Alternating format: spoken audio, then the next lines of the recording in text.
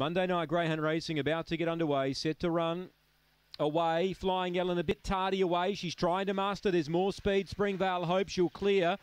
Flying Ellen, the margin's about a length and a half, and Flying Ellen wanted to run wide there.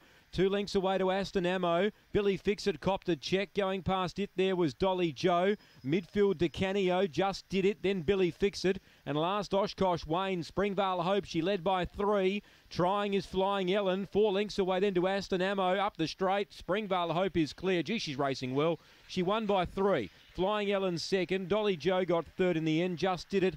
It ran fourth ahead of Aston Ammo, who tied. Billy Fixit, a total forgive run. He had no luck. Oshkosh Wayne well back. And DeCanio last in. The time's good. It's around 29.95. 29.95 for Springvale Hope. The late male wins the first. It's a new PB for her. No wonder they couldn't catch her. Flying Ellen ran second. The well back Commodity. And 3 Dolly Joe gets third. 9 fourth, just did it. 7, 1, 3 and 9. 7, 1, 3 and 9 here on the first. 29.95 the gallop. 3 3/4 by a length and a half. 3 3/4 by a length and a half. And the winner, Springvale Hope, for Elizabeth Chegier. Gee, she's racing well, Springvale Hope.